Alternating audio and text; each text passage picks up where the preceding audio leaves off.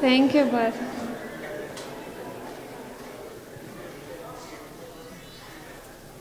because I tried to sing and they didn't let me. No, I mean it's good for your ears. So, anyways, good evening, everybody.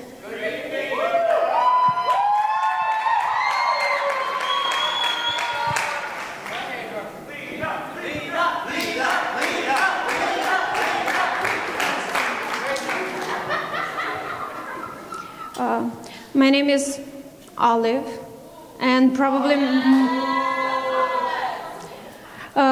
most of you know me as a joker, but this is not who I am. Tonight is the night. I want you to meet the real me. The unknown.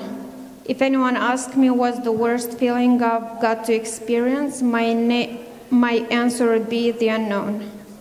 The moment you stop and ask yourself, who am I, is when everything becomes clear. When I took this step to face myself, it was that moment I realized that all this time I was performing different roles in a play that wasn't even wrote for me.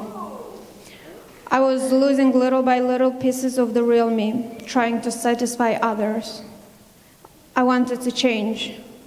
Here's what I took a wrong turn, asking others, who should I be? Silencing a little voice in my head. I was convincing myself that they must know better. Trying to reach pointless goals to prove others my value, I got to the point where I was ready to let go. Shame, self-hate, no self-esteem. I had everything I could have dreamed of. Brand new car, skinny body, college, a fiance, no need to work, beautiful house, traveling. That's how it looked like. A lie I was living. Miserable and destroyed inside. Why am I not happy? I could not understand. Pretending seemed easier. That's what I chose to do. Fake it till you make it, right? Maybe if I fake my feelings, maybe if I hide them, they won't notice. The truth is I started to believe in my own lies. Running from myself, choosing not to accept the truth.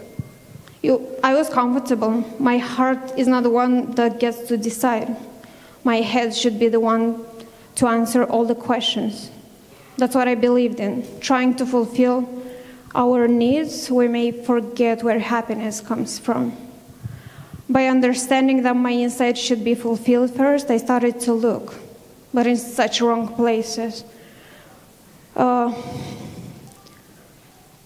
It was the moment when my mistakable turn should have been a stop. You'll probably think I'm a terrible driver. And I won't fight you on this case.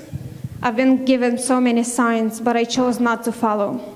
I try to bring myself satisfaction. I wanted to be back to the place where I can feel again, but it brought me into a deeper lie and pain. Drugs, alcohol, and fake people around me. It was the moment I knew I can make it on my own.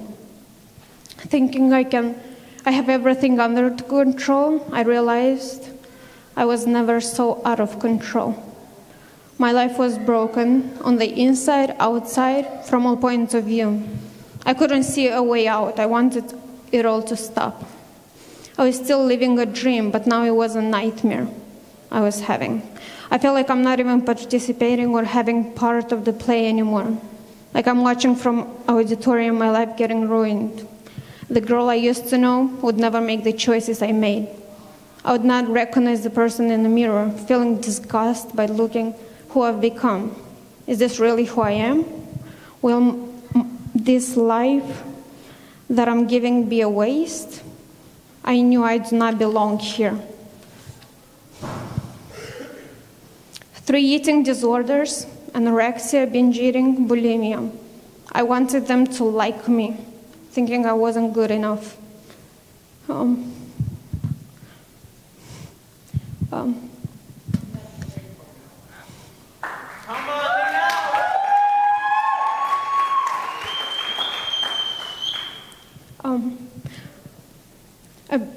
Abusive relationship. I wanted to be valued, loved, and not alone, thinking material things are worth staying for.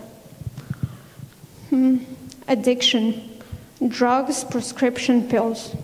I wanted to forget my past, thinking it's the shortcut to happiness.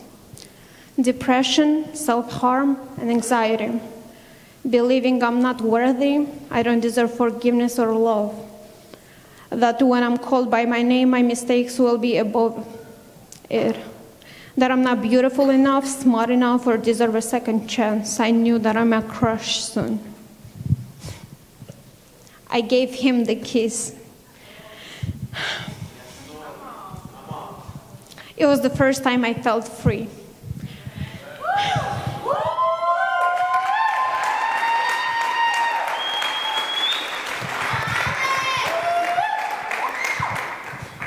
Secure, most importantly, truly loved. I've been saved, remade, forgiven, and made the new in His way. God brought me down so I could finally look up, see His beauty and marvelous ways. God placed me in situations that I wouldn't see a way out. That way, I know it's Him that did it. Feeling alone and lonely, I can confidentially say that I was never alone. Especially at my darkest moment, because without His light, I wouldn't make it out. I am grateful for the darkest of the night, because that's how I came to value, give significance and importance to the light and brightness of the day that always, always follows. Our Lord is the only one that can give us an everlasting, bright, fulfilled, proud, happy feeling to carry on.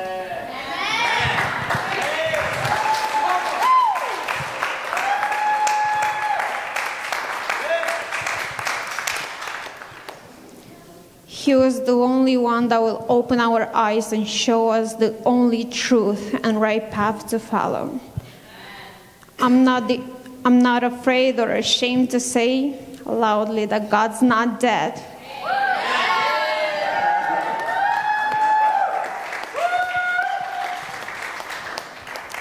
I needed to be lost so I can get found in Him. I'm proudly saying that my life belongs to Jesus, and this is who I am.